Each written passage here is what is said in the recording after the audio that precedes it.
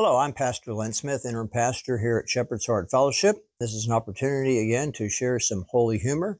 These tidbits of holy humor have been received by me over the years as emails from different parishioners in different places where I have ministered.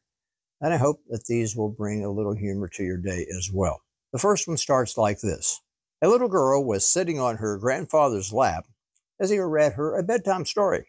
From time to time, she would take her eyes off the book and reach up and touch his wrinkled cheek. She was alternately stroking her own cheek, then his again. Finally, she spoke up. "Grandpa, did God make you?" "Yes, sweetheart," he answered. "God made me a long time ago." "Oh." She paused. "Grandpa, did God make me too?" "Yes, indeed, honey," he said. "God made you just a little while ago." Feeling their respective faces again, she observed, "God's getting better at it, isn't he?"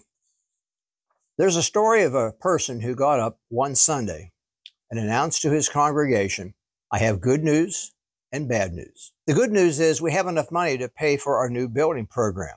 The bad news is it's still out there in your pockets." A Sunday school teacher began her lesson with a question. "Boys and girls, what do we know about God?"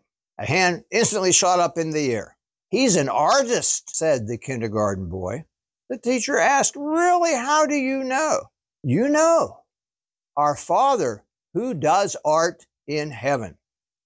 A minister waited in line to have his car filled with gas just before a long holiday weekend. The attendant worked quickly, and there were many cars ahead of him in front of the service station. Of course, this was back in the days that you didn't have self-service. Finally, the attendant motioned him forward to a vacant pump. "Reverend," said the young man, "sorry about this delay. It seems as if everyone waits until the last minute to get ready for a long trip." The minister chuckled. "I know what you mean. It's the same in my business." People want the front of the bus, back of the church, and center of attention. Somebody once figured we have 35 million laws trying to enforce 10 commandments. Somebody has well said there are only two kinds of people in the world. Those who wake up in the morning and say, "Good morning, Lord." And there are those who wake up in the morning and say, "Good Lord, it's morning."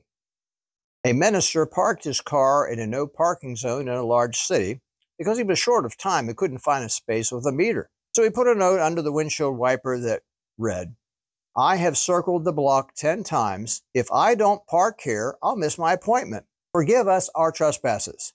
When he returned, he found a citation from a police officer along with this note, "I've circled the block for 10 years. If I don't give you a ticket, I'll lose my job. Lead us not into temptation." Thank you for listening to this Holy Humor today. And again, we invite you every Sunday to attend one of our life application classes offered for all ages here at Shepherd's Heart Fellowship, and also to attend our blended worship service at 10 a.m. Thank you for listening. Have a great day, and blessings upon each one of you.